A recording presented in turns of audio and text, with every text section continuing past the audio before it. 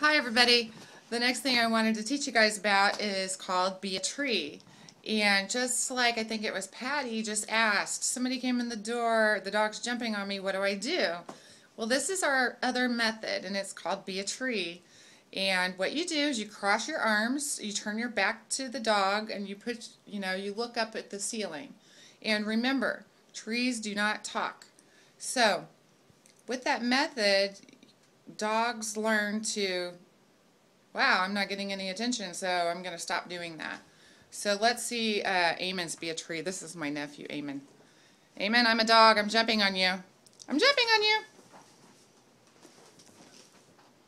See how that tree is not moving? Okay, so that's how you be a tree. Then, as soon as the dog stops jumping, if you wait a second, then you could turn around and reward whatever good behavior.